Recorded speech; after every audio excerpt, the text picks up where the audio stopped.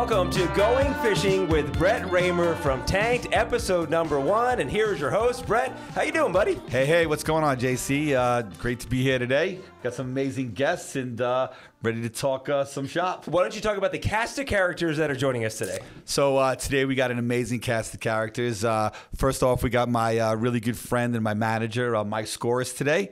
Hey, Mike, welcome. Thank you for being here today. Pleasure to be here. Got Mike all the way in from New York. Never a trip that he doesn't miss in Las Vegas. Hey, Mike, come to Vegas. He's there in a second, right, Mike? Damn right I am. That's right. And we got my really good friend and one of the other stars of Tanked. We got my really good friend, Agnes. I won't even dare to pronounce your last name. Okay? No one does, Brett. Exactly. I know that. Everyone assumes it's Agnes Raymer. Oh, really? They do. They do. Yeah, everyone assumes They I'm do. your wife, but no, Agnes Wilczynski from Tanked. That's right. That's right. One of the originals. It's good to be here. I'm excited to kind of join you again after a 2-year hiatus almost. I know it's great to have the group together. Absolutely. It's fantastic. So thank you for being here today. Appreciate you guys coming in. It's been a minute, yeah. We're excited to talk about the show Tanked, and today's episode is kind of then and now, and let's get into it. So Animal Planet announced the end of the show in 2019. So why did this highly successful show come to an end? So, I never look at it as coming to an end, right? I always look at it as being on a hiatus because, you never know, right? The show ended. It never had a season finale.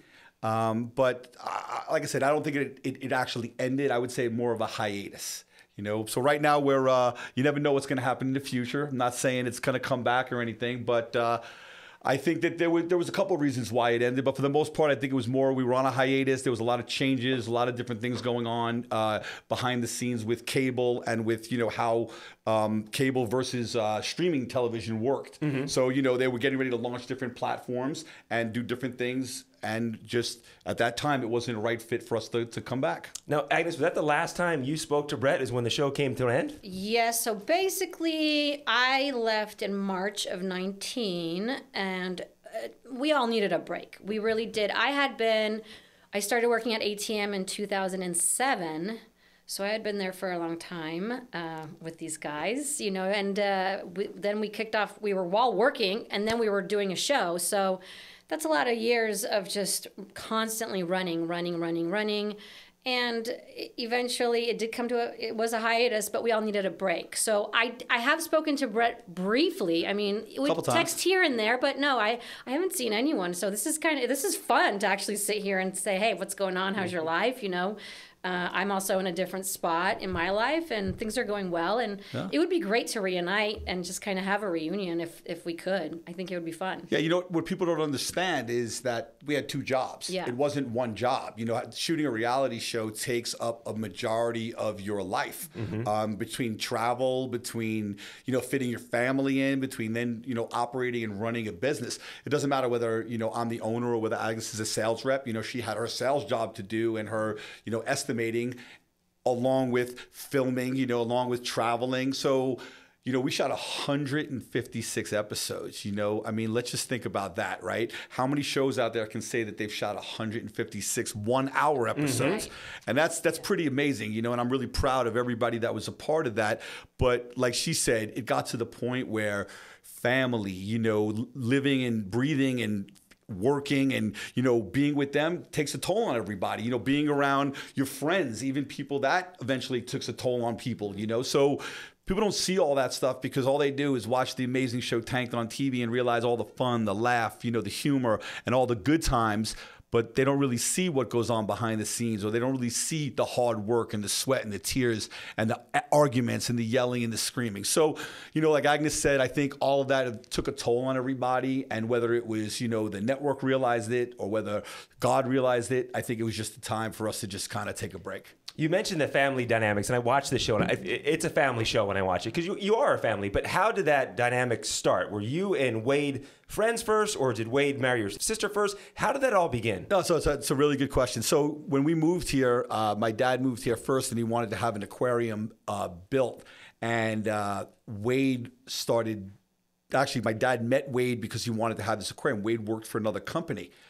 He met Wade, and then Wade started building his aquarium. He saw a picture of my sister. They started dating. And then my dad Wade wanted to, the business he was in, the guy was really old, and well, he was an older gentleman. I'm getting old myself, but he was a older gentleman, and he wanted to retire. So he said to Wade, hey, you want to take over this business? And Wade was like, yeah. And my dad was going to put up the money and asked me if I wanted to be a part of it. And that's kind of how we got started. That's how it basically got started at that point. I remember it was me, Wade, and this guy, Mike Kamai. It was 3 of us. And we all sat in one office, and that's how we got ATM started. So who came up with the idea of making this a TV show?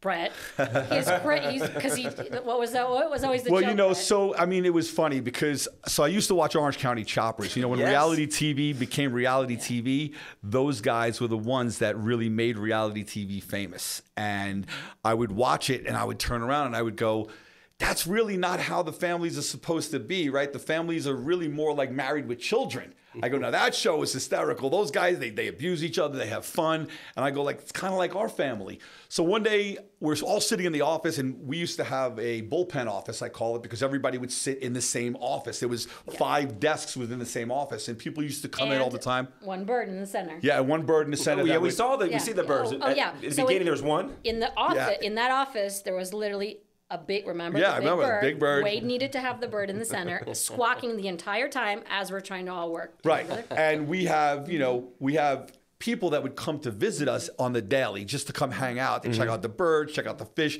And we used to hear, oh, you guys are funny. You guys should be on TV. You guys should be on TV. Not once, not twice, but I mean a lot. And I would turn around and I'm like, Orange County Choppers, TV. These guys keep saying it. I'm like, dude, I think we got a TV show here. And they're like, dude, that's the worst idea I ever heard. Seriously, it was the family joke, right? They used to go behind my back and be like, dude, that's the worst idea I ever heard. I can't believe you even thought of that. And I'm like, no, I'm seriously. We got a character. We got, look, my dad. We got Heather, Wade, Agnes. I go, we build crazy aquariums. I go, if Orange County Choppers can turn motorcycles into rocket ships, I go, we could turn aquariums into rocket ships. And then they're like, okay, that's still the dumbest idea I've ever heard, right? We did. We said he's nuts. Yeah. I used to walk into Agnes's office and I go, okay, Agnes, you think I'm kidding? Not into my office, in the same room. Okay, and that's right. Desk that was made out of wood. You're right. Piece of wood. And I'd be like, you see out there? I go, there are going to be people lining up out the door to come see us. And she was like, okay, yeah, sure they are. So I had no idea what I was doing, right? So me and my friend Chuck, who sat next to me, and I was like, what do you want to do, Chuck? And he's like, I don't know. I go, dude, I got an idea. Let's go to the UNLV film school and meet with the professor. So we go down to UNLV, we meet the professor, and we pitch him our idea. And he's like, wow, it's pretty interesting. He goes, I'm going to come and check it out. So he comes down, he walks around the facility, and he goes, wow, guys, he goes, pretty amazing. He goes, I think you guys could have a show. He goes, but unfortunately, we don't have the budget to really help you, but I can give you what professors do best. I can give you some guidance and some education on how to get it done. So Chuck and I sat with him for like 30 minutes, and basically his education was, see that yellow pages right there? Let your fingers do the walking, call production companies, and pitch them your idea. So I was like, that's it? You just got to get on the phone and just tell him. He's like, yeah, that's it. So I pitch, and the first phone call went like this, right? Hi, this is Brett Raymer. I have this great company, and we want to have a reality show. We want to build amazing fish tanks. Hello? Hello? So, it went like that. I mean, for months and months and months, I was trying to pitch people about aquariums and tell them what we could do. Years. Years. I mean, years. But first the pitch went for like 9 months. Then I finally find this guy, and I remember his name. His name was Bud Brussman, and he had a bunch of shows on a car channel. Now I'm so desperate at this point. I'm like, it doesn't matter. Somebody's going to do it. He said, you know what? I'm going to be in Vegas. I'm going to come see you. So I said, all right, great. So he comes down, he sees us, and he walks through the facility, and he checks out the facility, and he turns around and he goes, wow, you guys got something pretty special. And I'm like, that's what I've been trying to tell people. I'm like, all right, what can you do for me? He goes, well, I don't normally do this, but for you, it's going to be $5,000. I said, okay, $5,000. Okay. I go, we got a little bit of a problem. He goes, what's that? I said, I'm $49.99 short. So he kind of laughed like you guys did, right? And I go, no, seriously, dude. I go, please, I'm begging you. You got to do this. You don't understand. This has been the family joke. If I could just get you to shoot it, at least they'll believe in me. So he's like, okay, you know what? I believe in you. He goes, we're going to shoot it. So I said, all right. One circumstance. I said, I've heard in the industry that even though you're paying for it, that at the end of the day, I'm going to bring you this good content that if you shoot it, you keep the content if you don't sell it. And he goes, yeah, that's how it works. And I go, yeah, but not in this case. And he goes, well, what do you mean? I go, well, do you really believe you're going to sell it? He goes, absolutely, 100%. I go, then you would have no reason why you wouldn't sign that paper to give it back to me because you're going to sell it. I go, you have nothing to lose. And he goes, you know what? Fine, I'll do it. And he signs it. Hands down, no lie, Mike will tell you, that was the best move that I ever made because he didn't sell it after a year. So a year went by by the time we shot it, then a year went by of him pitching it, and he didn't sell it. So he turned around to me and goes, what do you want to do? And I said, I don't want to sign another contract. I want you to give me back the footage. I go, you had a year. You couldn't do it. Now it's time to move on. And he's like, really? I go, yeah, send me the master. So he's like, okay. He sends me the master, and I get the master. 2 years go by, and I'm really super depressed, right? So I would walk into the office, and I'd hear my dad would be like, hey, son, how's that reality TV show going? Huh? It was good. Up. You know what? He goes, I think I was eating pizza the other day. I might have seen a commercial for it. Son. And the pilot was so awful. Do you remember? So, yeah, it was really, oh my God. It was really long. It didn't do a great, but I didn't know anything about television. Sure. These guys were the experts, so I relied on them. So I'm like, you know what? I mean, this is the big joke, and everybody laughs at it because on the show, you see me, I don't really work that hard. But I was telling people the reason why it wasn't selling is because I was working too hard at it. I was trying to sell it too much. I kind of relate it to like, if you're single and you're looking for a girlfriend, you don't really find her. It's like when you're at the supermarket, you turn around and accidentally walking in. Yeah, exactly. That's what I'm saying. So what I decided to do is take the disc and put it away and put it into a safe and just leave it alone. I figured if it's going to happen, God will do his work, right? Mm-hmm. So 6 months go by, and all of a sudden I get a phone call out of the clear blue from one of my friends from college, and he's like, hey, what's going on, pal? How you doing? His name's Joel. I'm like, hey, buddy, what's going on? I haven't heard from you in a minute. What are you doing? He's like, I'm moving to Vegas. I'm like, oh, really? Can't wait to see you. So he comes to my house, and he's like, what have you been up to? I'm like, perfect opportunity. I go, I haven't seen him in a minute. Let's pull out the tape. I go, I've been making a reality show. I go, but haven't really been too successful. But let me show you what I got. So I put it in and I walk away, and he's laughing. He's having a good time. He's like, wow, you got a hit TV show. And I went, yes, one person, finally. And we're still telling him he's not. Finally. Oh, they're still telling me that it's not reality. It's 2 years of just. And then again, he does come to me almost every day. Watch, there's going to be a line. Wait. And I go, okay, Brett, okay, whatever. Well, Mike, how does this get to Animal Planet? Oh, it's coming. I'm getting there. So Joel, over the years, has been grown up with Mike. They grew up together as kids. Yeah. Mike and I and Richie, we've all been friends over the years through Joel. That's how we met, and we've known each other through the years. So Joel, I put it in, he laughs, and he's like, oh my God, you got a hit TV show. He goes, what have you been doing with it? I'm like, honestly, nothing. And he's like, well, guess what? He goes, I want to send it off to my friend Mike. And Mike works for Fox News. He's a general manager over there, or with executive producer. And we want to send it to him and see what he thinks. So we send it off to Mike. Mike gets it, and Mike watches it. And Mike calls me up, and he's like, you got a hit TV show. And I went, yes, 2 people. Listen to me. So you got to understand, we're making headway now. Not exactly that way, but similar. It's similar, right? Right. No, it didn't go that way? Somewhat. How did you get you got it from Joel, didn't you? No, yes. You did, right? No, yes. But then you take it and you go to Animal Planet and say, hey, guys, this is No, the then show? you went to Nancy, right? No. Well, I've been doing this for a long time, Yeah. and everybody comes to me and tells me they should be on TV, they should have a hit reality show. My Everyone's mechanic smart. tells me that he should have a reality show. Look at crazy Jose in the back doing the oil changes. I mean, everybody wants to be on TV. But no, what Brett's saying is accurate with Joel and getting me the DVD and the pilot. But what ended up happening was I took a look at it, and I was very fortunate to work with a lot of great, talented people. And one of the guys that I worked with was a guy by the name of Marvin Himmelfarb. And Marvin was, your younger audience won't remember this, but he was the head writer for a guy by the name of Aaron Spelling. Okay, sure. Love Yeah, of Boat, course. Fantasy Island days, the whole thing. Tori Spelling's dad. Yes, Tori Spelling's dad. And I showed it to him, and I said, Marvin, I really like this idea. There's nothing on TV like this. It's a build show, but no one has ever gone into this genre. What do you think? And Marvin looked at it in about 15 seconds, looked up to me, and he said, you have got to do this show.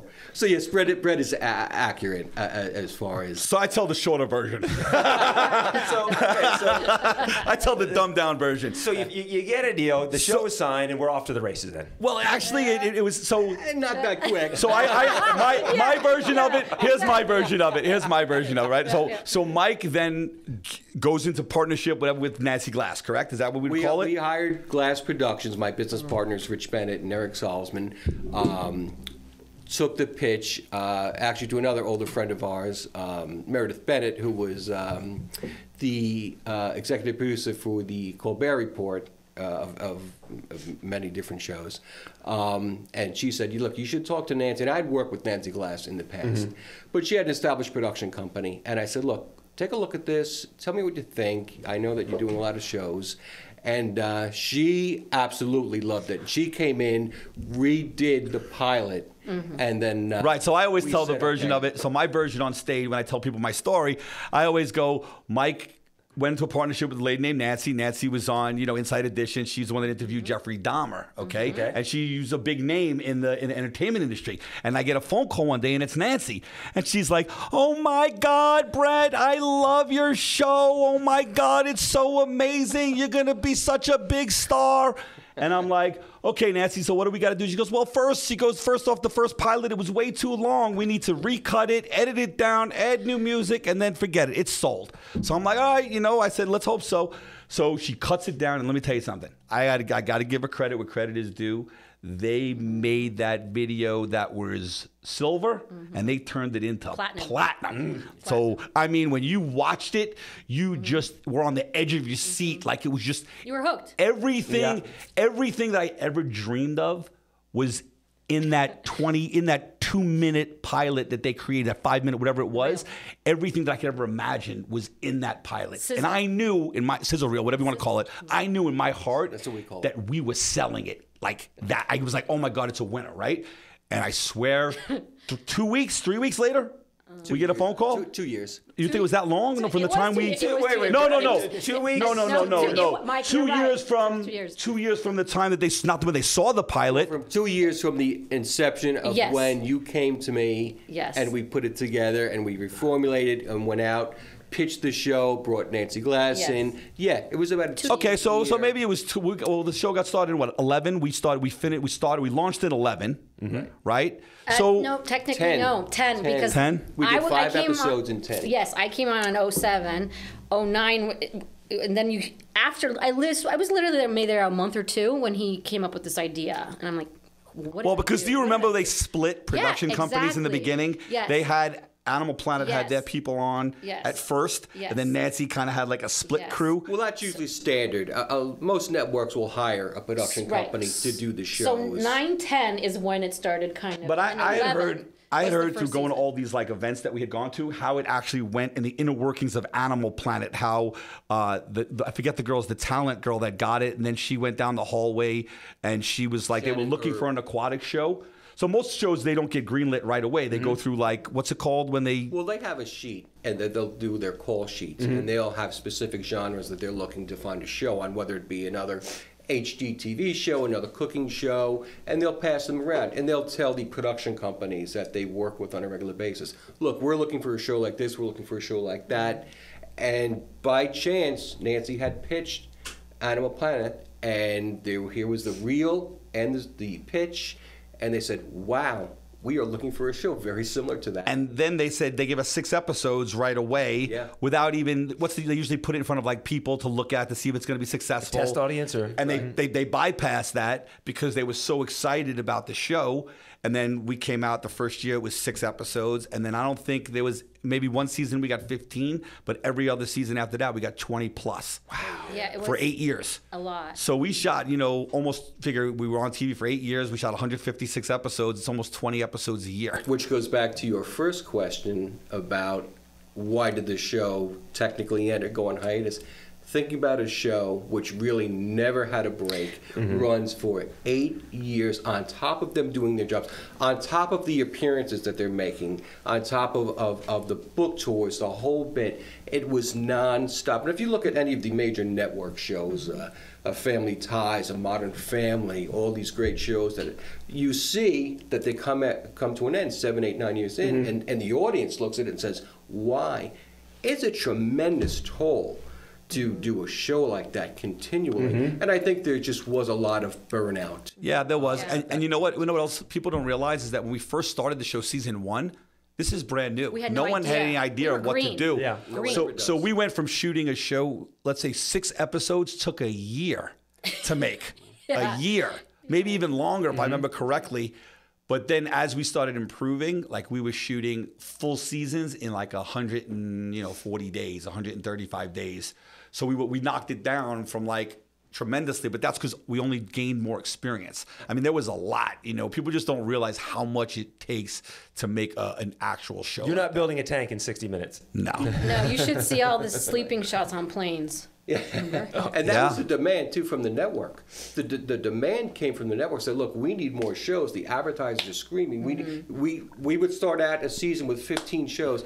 Can you do 17? Can you do 18? I think we physically did 23, I think. And we did what they called repack shows, which they would basically have Brett and Wade and Agnes and the rest of the gang in front of a green screen talking about, oh, remember the Christmas episode? Yes. Blah, blah, blah. We did that, tank. So they would try. I mean, I think the most we had were 27 shows, but about a half dozen of those were repacks. Yeah. But that's a tremendous stress, but it also goes to the tremendous following that the cast had. It was just amazing. And we also, you got to take into fact, a lot of our crew, like our camera guys, were there from the beginning. Wow. Everyone became family. This was, like, when this ended, not ended, it was a hiatus, obviously, like, all of us needed just to kind of get away and just take a breather. But it was like losing a family. I mean, it was just like you didn't see these. I saw these people every day for 12 years, day in and day out. You live with them. You literally wake up. You sleep in the same hotels with them. You're waking up in the morning for breakfast with them. You're working with them. How many people on the crew did you guys have? 15 probably, with all the sound guys, the camera guys, the APs, the PAs. There's all different languages. The EPs. So we see you guys flying to LA to pick out fish for a client. These are the same guys that are flying out with you. Most of the time, it's been like they've been consistent crew. Like obviously, we've had people come and go, but it's mainly they were like this. It was the same crew, and so they became our family. And they did.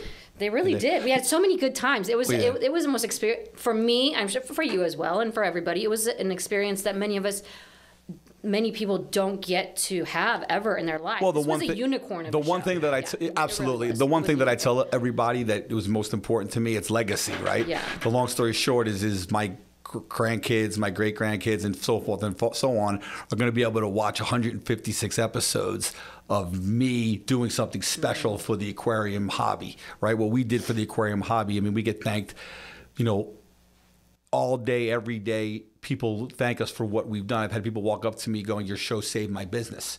So that was great. The show brought a lot of good memories, a lot of good things that I wouldn't trade, for the world. But I just want to say one thing. We go back to what we were talking about earlier about, when the show came about. So my dad was like the non-believer, right? So we get the contract, right? And I get it in my hand. I'm like, yes, we get the contract. Like I'm running in, Dad, we get the contract. And he looks at me and he goes, let me know when the money's in the bank. For real. Yeah. Shocker. Right? Shocker. But what was the worst? He had to admit, if you know my dad, it's hard to admit that he's wrong. All those years, I was like, so who invented the show, Dad? Who? What was that? You what? You had believed in me? He's like, nah, he tells the story, so. But it was honestly, it was great. It was fantastic. Like she said, it was family. The show itself was fun making. Doing everything as a whole wasn't fun. Missing kids events, I have 2 kids, daughter 23, my son's 15. Missed volleyball games, missed graduations, missed my own grand opening party. Had a huge party planned. I'm talking about spent thousands of dollars on our own party, all kinds of people there, and we get stuck on a plane and don't make it. They did. Wade and Brett. Our grand opening for season one, the grand opening, we missed it. Yeah. Heather and I were up there drinking, having a blast, and those two were stuck on a plane. Stuck on a plane. So, I mean, people don't realize sleeping in, and when we first started, the budgets were small. We slept in the dingiest of hotels. The food was terrible. It wasn't like all... Glitz and glamour. Season 3 is when it started getting glitz and glamour. That's when it really started. Once I believe, if I'm not mistaken, we have one of the highest rated episodes ever in Animal Planet history. And I think, it was like a 0.81 or something we did. Show for the first 5 years, even those last 3 years we were in the top 20, and we put Animal Planet on the map. Oh yeah! On a Friday night, who was watching Animal Planet? They still do to this day. People literally watch marathons from other countries. It's still on. Yeah, do you know how many different countries you guys are? Because you're still on YouTube TV. You're everywhere. Probably. Over 100 countries. But the show here in the U.S. is still on every day. and they run mini marathons on Friday. So there's still a tremendous. Yeah, but in certain countries, it's not finished yet. So people, that's why they think always lag. we're still. What's funny is Yeah. going to other countries and seeing yourself talk in their language. So our show, what was great about our show is what Animal Planet did is because the show was so successful, they didn't put. They voiced it over, so they didn't just put the language on the bottom. They voiced it over, and because they voiced it over, it made the show really, really popular. And it's also called different things in Yes. other countries. So, like in Germany, it's called Aquaman. In Poland, which is where I'm from, Right. it's called Project Aquarium. Okay. So I have a funny story that I went to go visit my family during Christmas, and we were all sitting together having dinner, and they had Project Aquarium on, and there I am with me and Brett doing our green screen, and it was just so funny because we're hearing ourselves I'm hearing him speak Polish, and my family's right there, so I sat next to the TV, so it was me, Brett, and me, and took a photo. It's just like a surreal moment to think like this is insanity, Yes. right? Like look at where it's gone. When the show is on in Poland and they're speaking Polish, Right. is the same woman that's doing your voice for the entire? Do you have any say in casting that, or you kind of sign the rights over to whoever's going to do your voice? No, but it's a trip to hear him speak Polish. yeah, French. I learned myself Such a smart man. French. In the Spanish countries, it's called hasta el cuello, like something like water up to the neck. Yes. It has like a different name, like in every region, right? So we've traveled all over the world, and people see us. But the most defining moment of, I think, when I really started feeling like it was an international star, believe it or not, was when Wade and I were in Chengdu, China, and we were at the Panda Park. And we're at the Panda Park, walking around the Panda Park, checking it out and looking. All of a sudden, there's a choir from Norway there, and it's all kids. And all of a sudden, like they're practicing and they're rehearsing, and you could see a couple of kids start talking. The next thing you know, they start talking to the next kids. They stop talking. The teacher says something. They stop. They all start running over towards us. And they were like, oh my God, you're our favorite celebrity of our favorite TV show, and I cannot believe that we're in China seeing you guys. Like, it's the most surreal experience. And there was like 50 kids, and they were all just going crazy. We took a picture with them. I mean, it became really surreal. That's internationally. When it became real here in the States, the first show aired. I will never forget this. I wake up in the morning, and it was right around sometime in August of 2011. August 2011, first episode. 2011, and school was getting ready to start in September here in Vegas. And I turned around to my daughter and my son, and I go, our lives episode aired on Friday night, and Saturday I was taking my kids shopping, and I said, our lives are now going to be changed after last night's episode. I said, people are going to recognize us. And you got to remember, now this is 2011, and it's 10 years ago. My daughter is 13, and my son is 4. So at the time, they're like, whatever, I don't believe you. So my daughter, who had comprehension, we go into the store, and first store we walk into was, I'll never forget, it's Tilly's at Boca Park. Sure. And we go in, and as we're walking out of the car, kid goes, Mom, there's that guy from TV last night. And I look at my daughter and I go, oh my God, what'd I tell you? I go, the first person, I can't believe it. We go into the store and people are talking about me. And I'm like, and then someone goes, Brett. And I turn around and I'm thinking I know the person. Yeah. And they're like, oh my God, I saw you on TV last night. And that's when it really became like ultra real. And my kids were in shock. Well, we have so much to talk about with this podcast, and that's a great point to wrap up episode number 1, because we have we have 158 episodes, 153 episodes to cover. I think that was a great foundation, way to wrap up. Going fishing with Brett Raymer from Tang. Thank you guys so much. Thank you. Thank you. This was fun, actually. Well, that's good. See you next time. See you next time.